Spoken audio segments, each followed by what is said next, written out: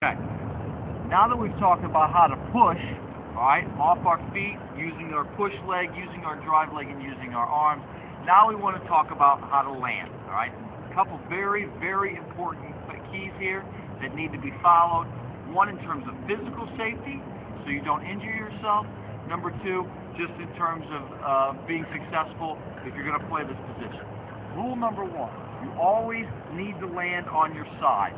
Okay, on the sides of your body. You never want to land on the front part of your body. You never want to find yourself when you land on your stomach like this. All right, this is incorrect. It's no good.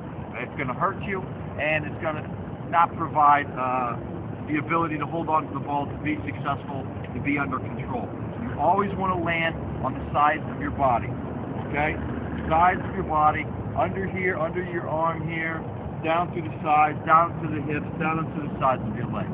Now you work, generally we just work from a kneeling position to begin with, and this is a good way to train for young players and players who are new to the position. All you want to do is start from your knees. Again, you see our pole, all right, that works at a positive angle, that gives us our guide here, and we're just going to be from here. What you'll do is step with the knee as if it was your foot, as it is your knee with your foot. Step with the ball, bend at the waist, because again you want to get low, and then push off that knee, drive with the outside leg, drive with those hands, alright, here, and there, okay?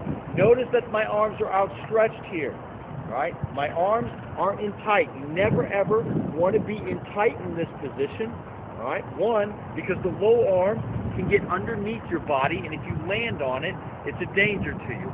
At the very best case situation, you might knock the wind out of yourself. The very worst case situation, there's the potential to crack or break a rib. Okay? So you want to make sure that the arms are extended out here, and you want out in front of you. You never want the arms to be parallel with your body, with your torso. You would like the arms to be out in front of the head, attacking the ball. Always, always attack the ball. Attacking angles, attack. Okay? Once again, here, we'll go from here, we'll go here, we go low, we bend, and then you want to drive these arms, again, back from my hips.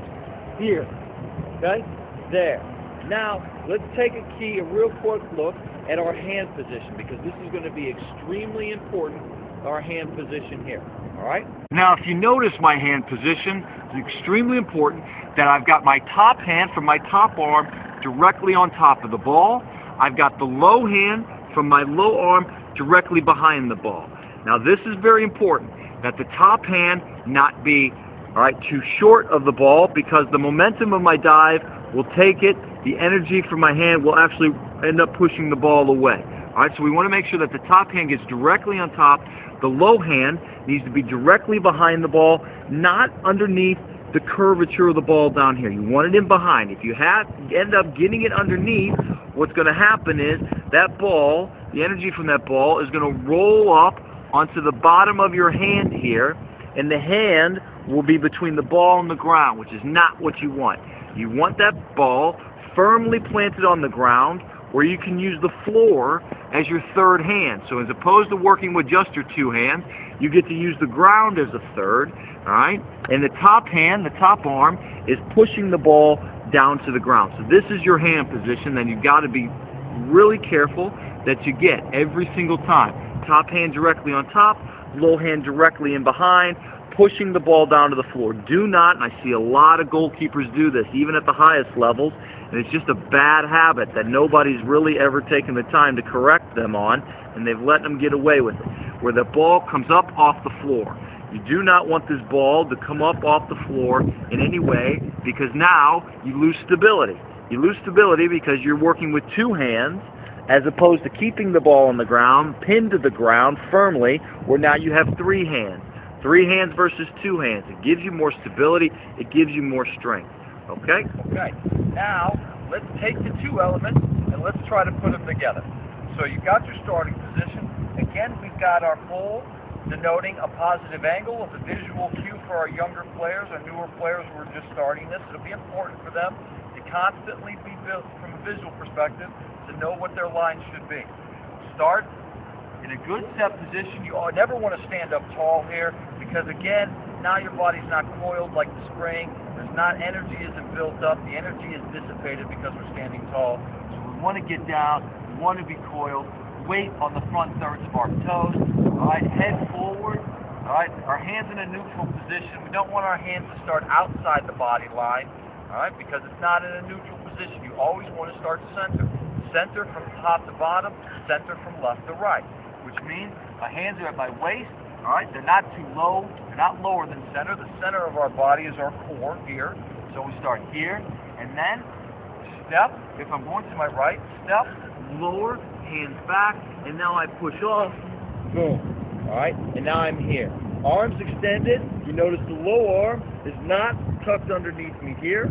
All right, in a bad position, in a dangerous position physically, but it's out here in front of me there. All right, low hand in behind the ball. Top hand directly on top of the ball being pinned to the floor. Arms extended out here, and my head is down behind the ball. You never want to get a position where your head is up here on top.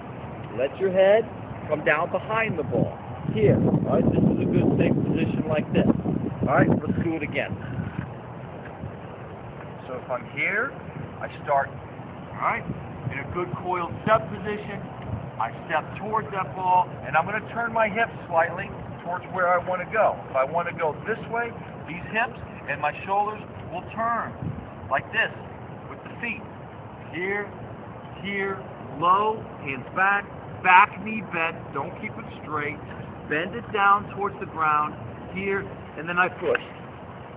There, okay? Again, head down behind the ball, hand directly on top with the top hand, low hand directly in behind. Alright? If I were to go to the left side, let's say I want to go to the left side. Same kind of concept. Okay? Take my pool, place it down out here.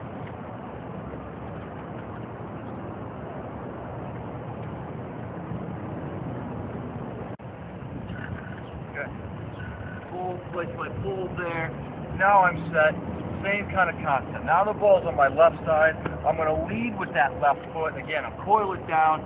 All right, hands in a good neutral position. Step with that left foot. Don't overstep, don't understep. You got to find what the right distance is where you're maximizing your power. Here, lower.